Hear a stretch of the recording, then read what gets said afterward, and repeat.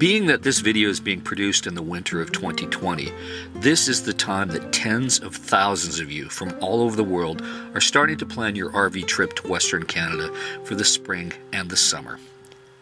Since I was born here and have traveled up and down the west coast here, I thought it would be a great time to produce an RV travel tips video for you to avoid disappointment, save a few dollars, and have a smoother trip while up here. While I understand this video is seen all over the world, the majority of you will be coming here from the USA and Europe, and even a few from New Zealand and Australia, but probably the American audience might benefit the most from this video. Some of you will be also spending many days in Canada as you RV to Alaska and back.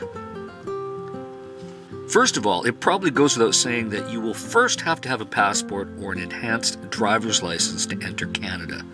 Those days when just a driver's license was fine are long over. Just get one and avoid the disappointment of being refused entry. And if you do have a criminal record or are traveling with someone that does, attempt to get an advance permit to enter at one of the many Canadian consulates in the USA, or you will risk refusal of entry.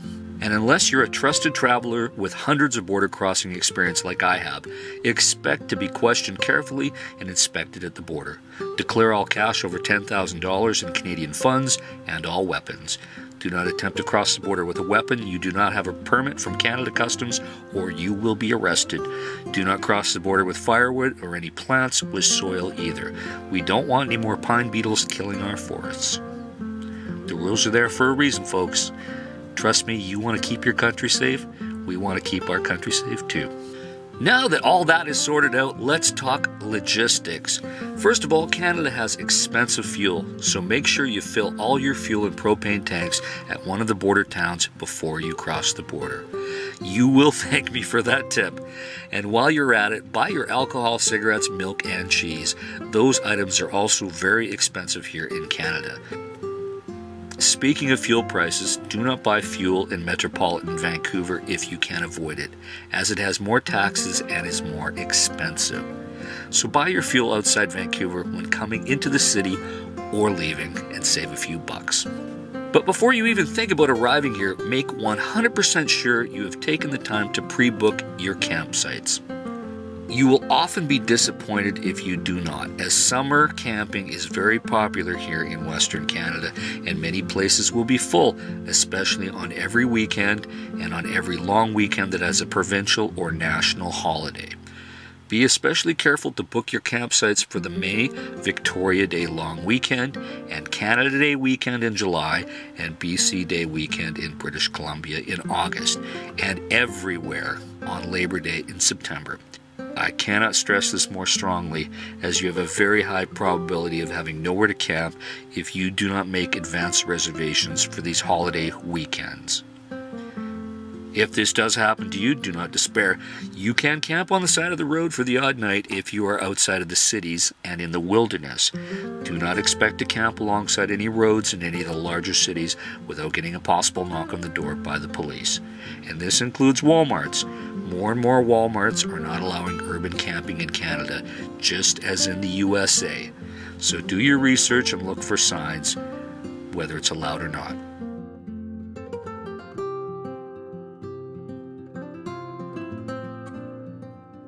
When it comes to paying for things, do not use your American currency in Canada, as this is one of the biggest scams by not giving you a fair currency exchange.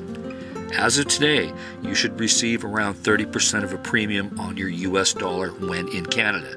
Of course, the rates change every day. You can check the internet for whatever the currency exchange rate is at your time. Remember, there's always a buy and sell spread. So the price to buy Canadian currency and sell currency is always different, and they usually have a spread of anywhere between 4 to 5%. Many businesses will take your US dollars, but will only pay you par or maybe a 10 or 15% premium.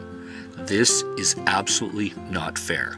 So do not get ripped off and do not spend US dollars in Canada. Withdraw cash from your bank account at any ATM cash machine in Canada or use your credit card for a fair exchange.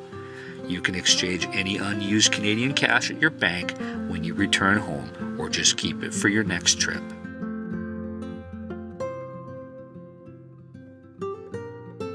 When traveling in British Columbia, do not underestimate travel times, as many roads are winding and mountainous with large changes in elevation, and there are no freeways outside of the large cities. Try to travel during the daylight hours and keep your headlights on during the day. And remember, if you're caught speeding over 40 kilometers an hour, that's 25 miles per hour, over the posted speed limit in British Columbia, you will have your vehicle seized for 7 days, and you will pay for all the expenses involved in the seizure. So don't let that happen to you. And learn some metric. It's not that hard. The entire world uses it. While camping, remember to never leave any food or garbage outside, or you will awaken to a big mess made by the raccoons, crows, and bears, and you're going to have to clean it up. Or worse, you will meet a very hungry bear that wants to be your very best friend. And a fed bear is a dead bear, so don't force us to kill another bear because you decided to feed it for an Instagram picture. Don't be that guy. And speaking of bears, I know many of you city slickers are afraid of them, but don't despair. Most bears are also afraid of you. If you want to feel more secure in bear country, buy a big canister of bear spray at a Canadian Tire store when you arrive. But odds are high that you probably won't need it. And be prepared for all types of weather, from extreme heat to the odd chilly night.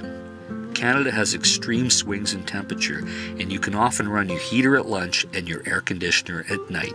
Just go with the flow and enjoy it. And do not forget your mosquito spray and sunscreen. The days are very long, and just because you're in Canada does not mean you can't get a good second-degree sunburn. And speaking of your health, make sure you have international travel medical insurance. It is cheap to buy at your local AAA office. Canadian medical is not free for tourists. You will get a bill. So avoid that and just get insurance. And while you're at the AAA office, price out an emergency RV towing package that will cover you on your trip. It's cheap, and I always carry it. Towing for your RV even once for any distance will be expensive if you have a breakdown. Avoid these costs and just buy a cheap RV towing plan. And while you're at it, make sure your RV is in top shape and your spare tire has air in it. Check your radiator, as the long mountainous highways in the Canadian summer heat will give your RV cooling system a rigorous workout. And if you do have any troubles, your cell phone will work in most larger communities, but not on all roads. If you do break down in a remote area, don't be afraid to ask someone to send word of your breakdown and to get you a tow truck. Most people here in Canada will help you without expecting anything in return, so don't worry much about the slim chance of anything bad happening. And as for theft, do not leave valuables in plain view in your vehicle anywhere, and always lock your doors when away. Crimes of opportunity can happen anywhere in the world, including Canada. Although I guarantee most people don't have any problems RVing here, but don't tempt fate either. I will leave some links that you may find helpful in the description below, such as for provincial camping reservations and for booking your RV on BC ferries to visit Vancouver Island or the many coastal communities.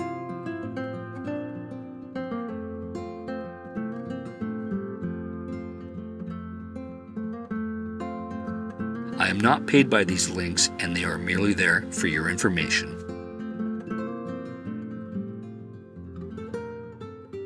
Create lots of memories, take lots of pictures, and have fun out there here in Western Canada. And as always, keep your wheels on the ground.